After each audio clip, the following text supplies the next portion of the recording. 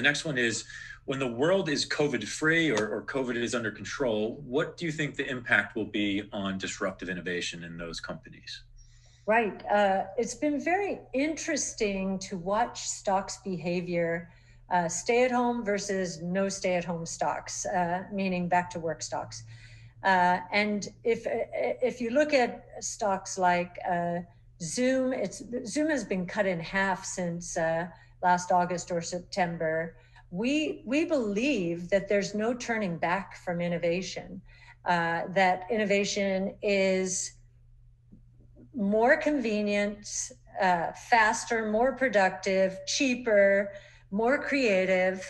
And so, sure, the stay-at-home, we're moving perhaps from stay-at-home to back to work, but not in a wholesale way.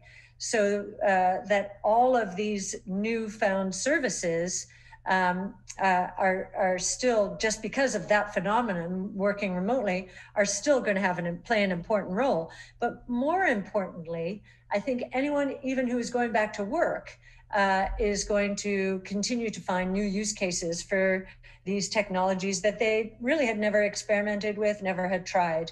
And if they are better, cheaper, faster, then I think innovation, which it was turbocharged because of the coronavirus crisis, it was turbocharged because it was solving some very big problems, has opened people's eyes up to, how they can make their lives altogether better, and not just when we're in a crisis. So as you know, because of the way we post our trades, we've been dabbling in some of these stocks because we think their futures are very bright.